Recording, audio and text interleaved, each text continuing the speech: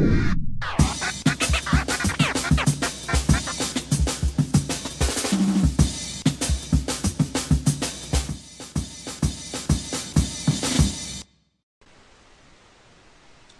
amigos de YouTube, ¿cómo están?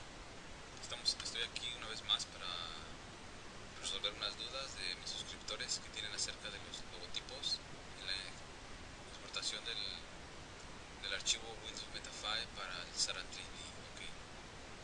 Lo que mucha gente me dice es que no pueden exportarlo para Sara 3D. Entonces lo que les voy a mostrar ahora es una vez más el procedimiento, cómo hacerlo, y espero que les sirva esta vez. Si no, ya saben, dejen otro comentario y yo con mucho gusto les estaré ayudando. Aunque lo primero, ya sabes, abre el CorelDRAW, programa este.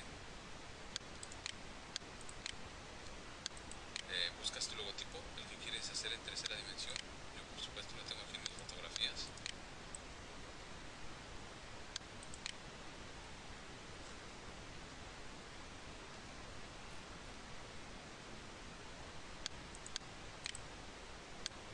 Igualas al tamaño de la hoja del proyecto.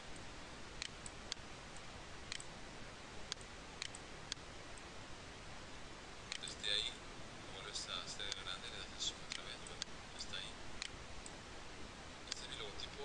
Este logotipo yo los hago también con otro programa, que si les interesa pueden dejarme un comentario y yo les puedo decir cuál es el programa que me uso para hacer este tipo de logotipos. Entonces, ya que tienes tu logotipo ahí presente, te vas a vectorizar el mapa de bits. Esta vez le vas a dar el logotipo detallado. Automáticamente el sistema te lo va a vectorizar. Como puedes ver, el procedimiento, la línea verde, automáticamente lo ha hecho. Le damos en aceptar. Okay. A lo mejor lo que les está pasando a ustedes es que muchas de las veces tratan de pasar su proyecto a Sara 3D, pero olvidan mover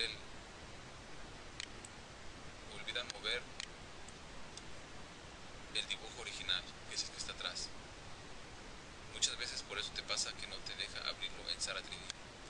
Entonces lo que haces ahí, lo eliminas. Ahí está eliminado, solamente te quedas con el logotipo detallado. Ya que lo tienes ahí, seleccionas esta herramienta, la herramienta de selección, y lo cubres completamente. Ya que lo tienes cubierto, te vas a archivo y lo importas. Perdón, lo exportas. Y lo exportas. Le das un nombre a tu proyecto. En este caso le vamos a dar el nombre de logo 34. Lo exportas, le das en curvas. Recuerda, siempre tienes que hacerlo en curvas. Automáticamente lo ejecutó. Entonces ya te vienes a tu Sara 3D, lo abres,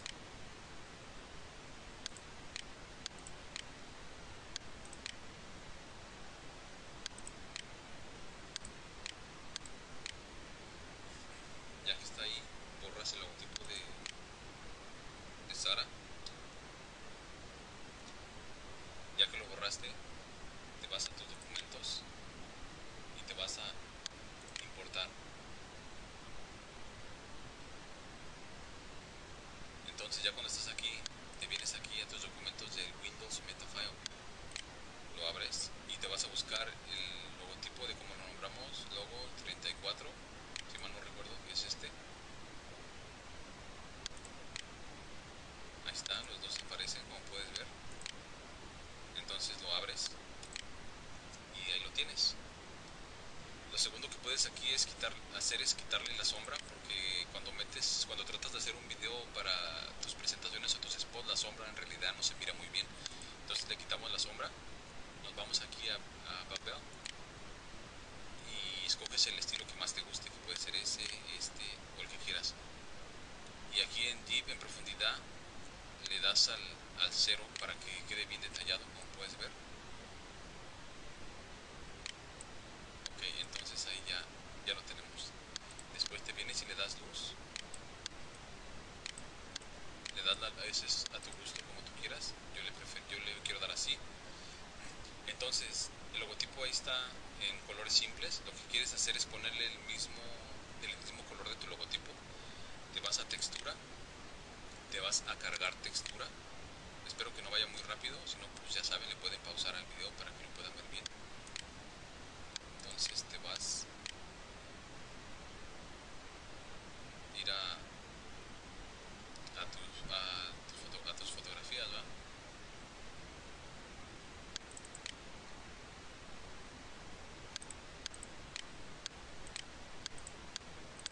Aquí están mis fotos y aquí está el logotipo, como lo pueden ver. Lo abren. Bueno, ahí me salió mal porque tenía que, aquí está en fondo, pero tenía que estar en texto. Bueno, ya le pongo en texto y otra vez lo abres y otra vez le das y ahora sí ya apareció aquí, como puedes ver. Entonces aquí lo vas a acomodar. Como puedes ver, las letras que dicen Dolby Stereo no se alcanzan a distinguir muy bien. Ahora sí aparece hasta la R, como puedes ver aquí, de registrado. Bueno, esto lo vamos a borrar porque si no, ya saben que los derechos de autor. Entonces, como puedes ver, ahí ya está el logotipo detallado. Y así es como funciona. Yo no sé por qué a mucha gente no le ha estado saliendo como es, pero recuerden, inténtenlo así y si no les funciona, pues lo podemos volver a hacer. Una cosa más, si le quieren poner algo de textura a los lados de los textos, puedes también hacer esto.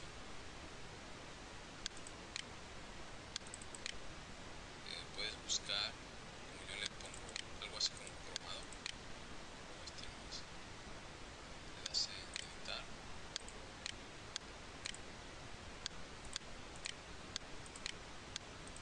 Y como puedes ver, los bordes se han hecho cromados. Entonces ya se ve un poquito mejor, ¿ves? Bueno amigos, eso es todo. Entonces, bueno, no, lo tienes. Ya después de hacer esto, o me imagino que lo quieres usar para tu presentación o lo que quieras, ¿va? Te vas aquí, le das en exportar animación. Entonces lo exportas, le pones su nombre, vamos a ponerle logo 35. Ok, 335. Le das en salvar, le das en transparente. El fondo siempre tiene que estar marcada la esta transparente, el fondo de pantalla, el background, y le das en save. Automáticamente ya lo está guardando y ya cuando lo tengas guardado te va a aparecer aquí en tus documentos como esto.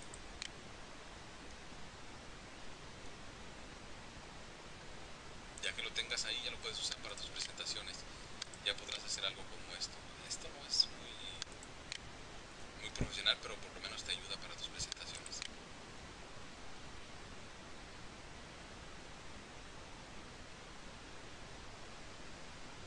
Bueno, espero que te sirva. Este es uno más de mis videos tutoriales tratando de enseñar a la raza. Ya saben, aquí estamos para lo que se les ofrezca y echémosle ganas. Y ya sabes, si sabes algo, compártelo. Gracias.